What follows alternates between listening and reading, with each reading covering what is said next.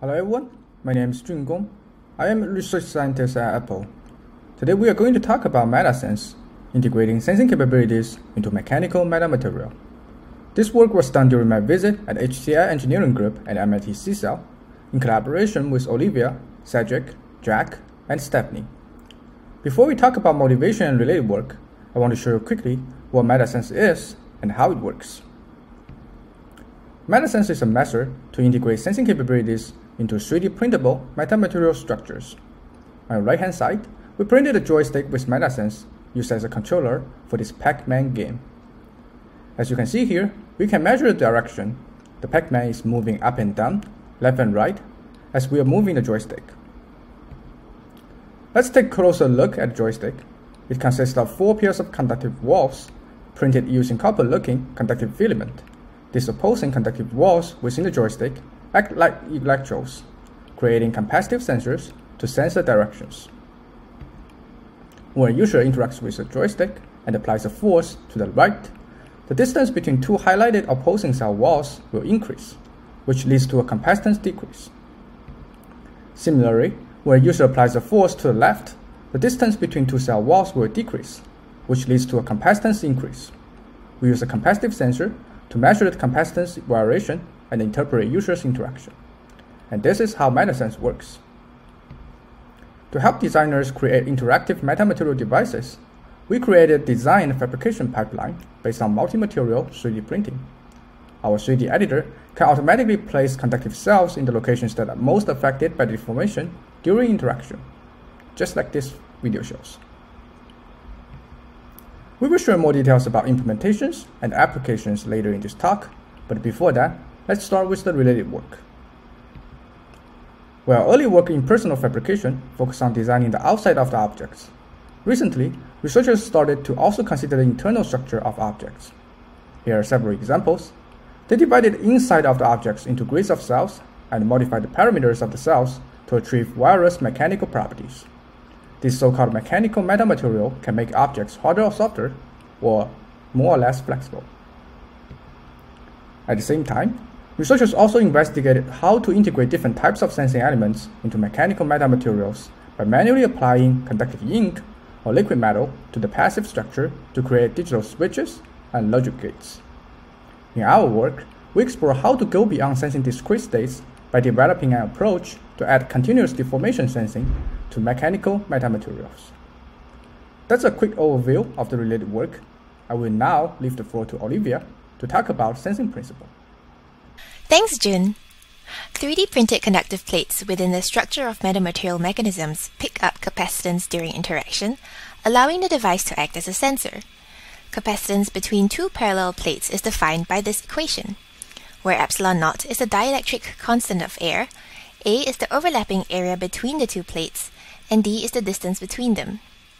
If the 2 plates are not completely aligned, the overlapping area decreases, resulting in a smaller capacitance. And if the 2 plates are further apart, the distance increases, also resulting in a smaller capacitance. In this video, we see a simple metamaterial mechanism which was printed in one go. The walls in gold can sense capacitance.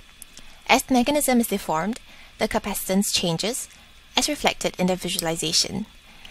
The device is connected to a capacitive sensing board, FDC2214.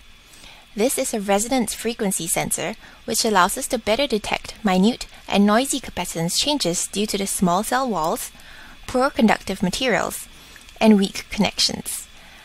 Capacitance is calculated from the sensed frequency and known inductance using this equation. The goal during the design process is to estimate the corresponding capacitances of each cell if that location comprised of conductive walls. Here we see 2 possible capacitance sensor locations in black.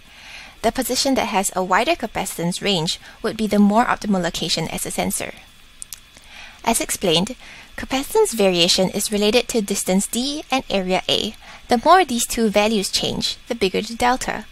However, when a mechanism deforms, computation of A and D are not always straightforward, as the deformation of the 4 vertices on a deformed cell wall may not be coplanar. Let's talk about how we approximate the distance and overlapping area between opposing plates. For distance d, We sum original Euclidean distances between the four opposing vertices and calculate the absolute difference between that and the Euclidean distances between the deformed vertices. As for the new area A, this is also tricky because the deformed vertices may no longer be coplanar. As shown in gray, we find the best fit plane for each quad of vertices using singular value decomposition. We then project values from opposing best fit planes onto the same plane as shown on the right, and then calculate the resulting overlapping area as shown in blue using the Sutherland-Hodgman polygon clipping algorithm.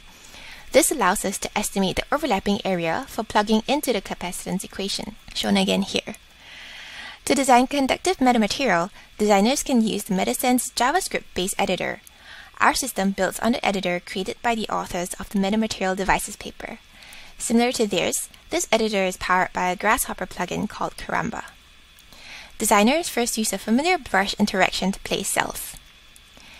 They can then add anchor points, which represent where the mechanism will be held in place. Then, they can apply a force vector to simulate a deformation.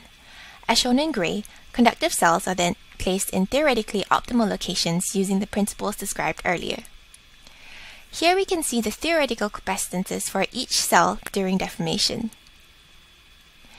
While the capacitive plates of a conductive shear cell should be flat for optimal capacitance approximation, the remaining walls can be customized based on desired mechanical properties.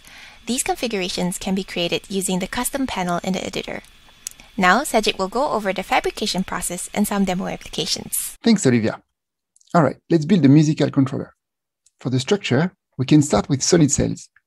Then we can add some flexible cells, and we can convert some of them into conductive cells to measure deformations. We then export two STL files, one for the flexible material and the other for the conductive material. Here, we use a dual-head 3D printer, which is faster. Once the printing is done, we can wire the conductive cells into the sensing board. We can connect these electrodes to the 4 inputs, but a multiplexer can be used to connect more electrodes. Okay, characterization time now. Let's visualize capacitance as a function of the deformation. We chose 5 different sizes and printed 5 of each. The dimensions here represent the distance between the conductive plates.